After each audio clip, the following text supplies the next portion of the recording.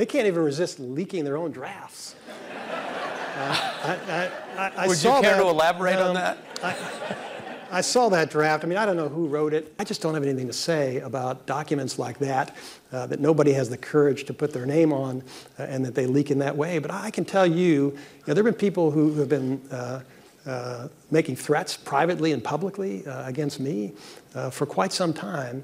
And I think they should understand by now the Department of Justice is not going to be extorted. We're going to do what's required by the rule of law, and any kind of threats that anybody makes are not going to affect the way we do our job. We have a responsibility, and we take an oath. That's the whole point.